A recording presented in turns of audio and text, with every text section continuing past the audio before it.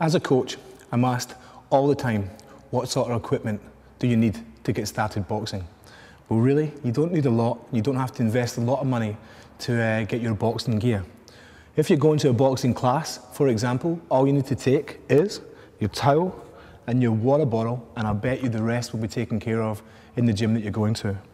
All right? If you're going to get your own gear and you want to work out at home, then I would recommend you get a bag, a medium to heavy bag. A medium bag can be maybe around 40 kilograms all the way up to 80 kilograms. But you don't have to get something very expensive. We live here in Australia, and a good bag costs anything between 120 bucks all the way through to $200, $300. And the bags you see me using a bit later on cost about that, between $200 and $300. Now that's probably the most expensive thing you'll ever have to invest when you're starting out boxing training. Another thing that you will need is a set of skipping ropes. Now, as I mentioned in the book, The Mastering the Art of Boxing, all right, there's different styles of skipping rope you can get. I've got 3 here. They're all PVC, all right, so they go pretty fast, and you can also get leather ones. You can also get the ones you got at school, you know, they're not made of anything. I think they're made of rope that you would hang your washing up with. They're no good. You want something either PVC or leather. I've not got any leather ropes here with me just now, but the 3 ropes that I do have got different handles.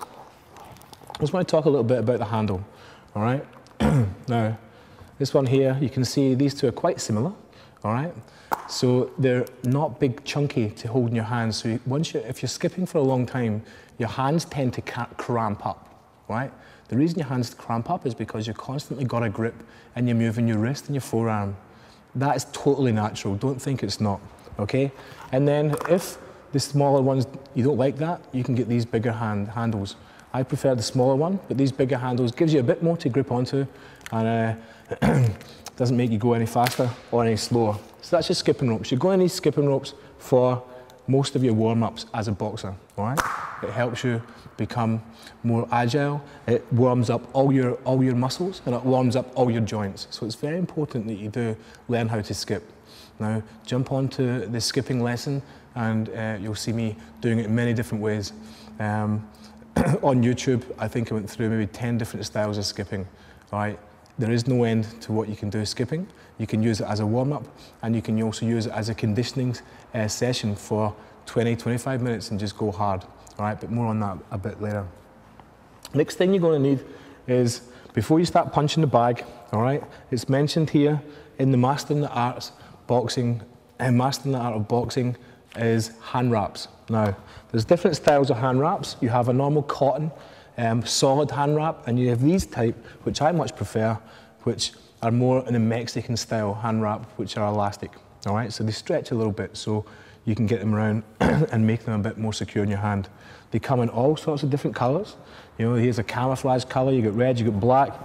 Doesn't matter, the girls even got pink, right? You're gonna have to have a good set of hand wraps, okay, if you're gonna protect yourself and set off in your training with the best possible start.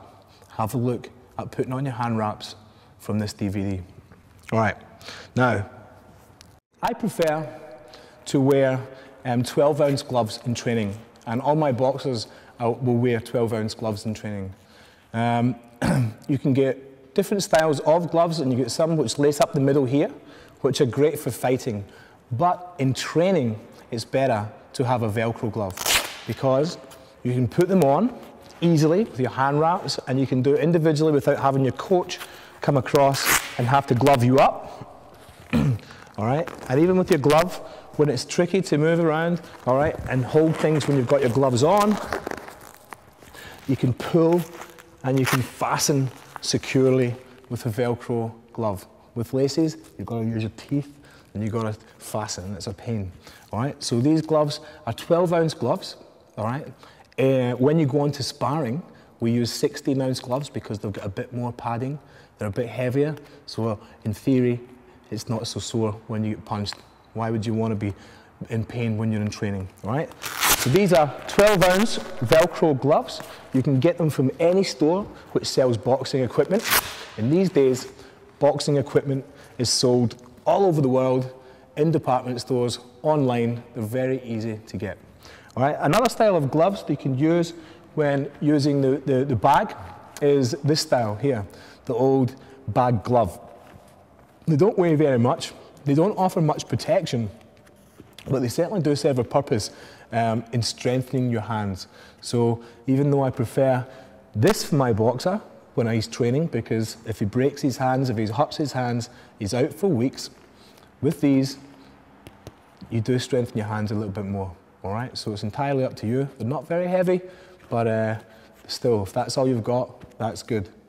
So pretty much that's all you need, all right, for training purposes, if you're going to train on your own or if you're going to train with a friend. Later, we'll get on and we'll talk about sparring, all right? So you'll need a gum shield, you'll need a head guard, and you need someone else to be watching and supervising with you, all right? It's all very well wanting to box, but you've got to be safe, okay? One punch too many to the head can cause serious damage. You've got to be careful in what you do. I will talk to you about sparring a bit later, but for the training, that's all you need. Everything you need to know about training is in this book, which I've printed off and we'll go through today, all right? Through all the punches, all the equipment you need, different combinations, and everything you need to know, everything you need to know about training is covered in the Mastering the Art of Boxing book.